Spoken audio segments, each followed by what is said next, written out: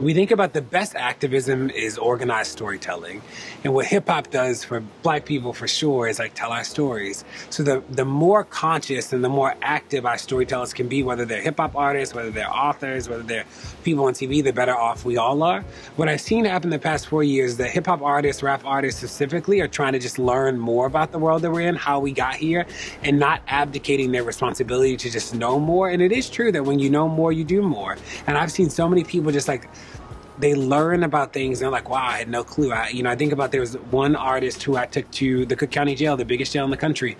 And he understood prisons, sort of. And then he went to one and was like, I just didn't know, And it's like, he left and it changed the way he thought about the entire space. And those things are important. When I think about the Playlist Retreat with Jazzy Jeff is a reminder that we have to organize in all the spaces we're in, that there are way more people who want to do good work than know what to do.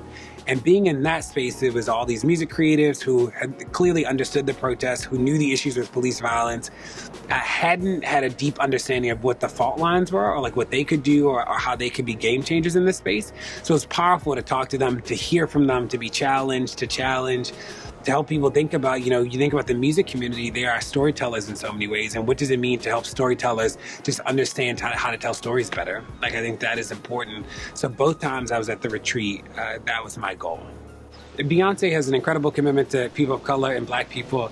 I also know that celebrities alone won't be the gateway to freedom. That the people who were out there with us in the street were high schoolers, grandmothers, it was grandparents, like that's who came out in the street and put everything on the line when it was really hard. I think that Beyonce understands that she can do things that very few people can do, and behind the scenes she's trying to do those things. I think that she has created space for a lot of other artists to do similar things. I think that we see people like Jesse Williams as another great example of like, he understands that there are things that he can do that other people can't do, and he uses his platform to do that. So when I think about Beyonce following me, it's cool, it doesn't change the world, nobody's any more free, and part of our work is like, how do we help people like Beyonce, Pharrell, Jay-Z, Solange, like use their power in ways that only they can do. And I think Beyonce is an incredible example of that behind the scenes. Solange, Pharrell, Colin, a host of them.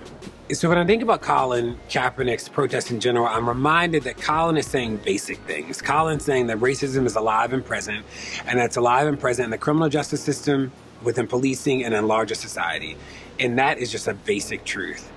Nike was slow to the party, is that they have repped Colin for a while and didn't do anything for the first couple of years. It's important that they supported him in this moment, because too often we don't stand up and support people as they're making a sacrifice. We celebrate them years later. So it's important that it's happening in the moment. It also doesn't absolve Nike from any of the criticisms of their labor practices.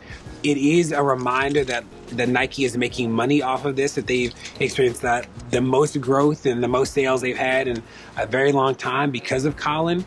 And that the pressure from Nike supporting Colin in this public way actually in some ways sort of pushed the NFL to release the first statement they've ever released, even acknowledging the legitimacy of Colin's protest. So I think it is like a both and. It is a good thing, and it doesn't absolve Nike of the work that they still have to do as a company. We met with President Obama twice. The longest meeting that he ever had as president that wasn't national security was with us. And, at the end, I said to him, President Obama, you can't call people thugs. He had just called the protesters in Baltimore thugs. And he looks at me, he goes, DeRay, you've said things on TV you shouldn't say. And I was like, yeah, but I'm not the president.